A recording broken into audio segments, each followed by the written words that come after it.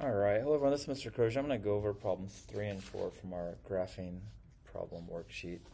Number 1, we're given this equation here. F of x is x plus 3 over x squared minus x minus 6, and it's a rational function because it's a fraction. So let's go ahead and see what that looks like. If I hit y equals, I'm going to type this in. If you're taking calculus next year, you're going to want to get one of these graphing calculators. Let's see what this looks like. Well, and there it is. We have asymptotes, vertical and horizontal, and we have curves in between. So that's what we're trying to come up with, and that's what we came up with here. So we're going to look at the key parts so we can graph this. So that's our goal, is to get this on paper.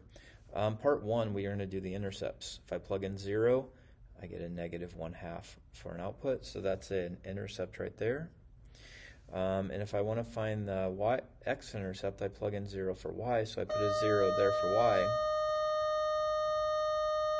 Cross multiply and divide, and what you'll always see is the denominator goes away. When I cross multiply, the denominator goes away.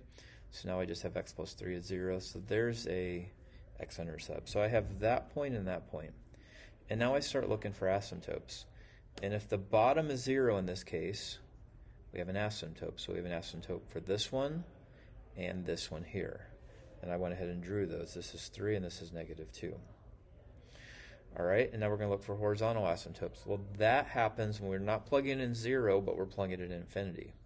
And we can't plug in infinity here, so what we do is we simplify it. And simplification can be, let's just look at the front end. So the front end of this is x over x minus x over 2, which is 1 over x simplified. And now I can plug in infinity, because I know 1 divided by infinity, if it's a limit, is 0. So now I have this horizontal asymptote here.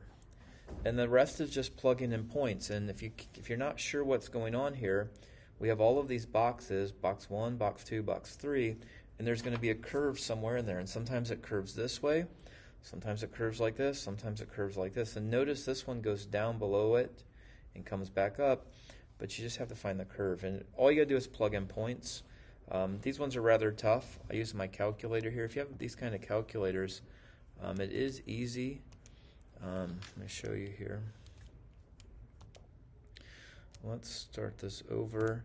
If you have a calculator here, it is easy. When you do get these calculators, I can just plug in 2 and it will give me the output. I can plug in 4 and it'll give me the output. 6, 1, negative 2.01, negative 6. And I can plug in as many points as I want to and it will give me the output. So when you do have a chance to get one of these, they will be very helpful. The math that we do won't require them in trig, but in calculus it will help you. So divide up your sections and then plug in points to figure out where the curve goes. Let's see what the next one looks like. We have in the numerator 3x minus 3, in the denominator x minus 2, and now we can go ahead and graph that, and there we go. And again, we have a horizontal asymptote, a vertical asymptote, and 2 curves. A little bit simpler on this one. All right, if I plug in 0, well, if I input 0, I output 3/2. 0 for y, I put 0 on the y side, and remember, when you cross multiply, the denominator is going to go away.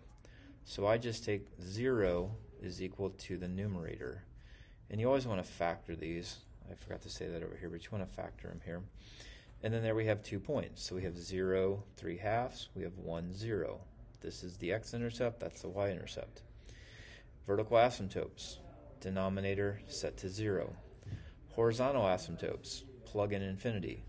Well, you can't plug infinity into this, so we simplify it down. And we simplify it down further to 3. Now there's nothing left to plug in infinity to. So that's an asymptote. Horizontal at y equals 3. This graph is never going to be 3, because no matter what you do, you're still a little, this part right here is 3. No matter what you do, you're still a little bit off of 3. So there's my 2 asymptotes. There's some points. I went ahead and found some other points. Any points you want to, plug them into the equation, do the math, get some other points, and you'll have a picture of what it does. But there's always, it is a function, so if something's happening down here, nothing's happening up here, and if something's happening here, nothing's happening here, because every input only has one output. So the basic game plan is divide up the graph with the asymptotes and then put your curves in there. The way you get the curves, make some points. All right, hope this helps with your work.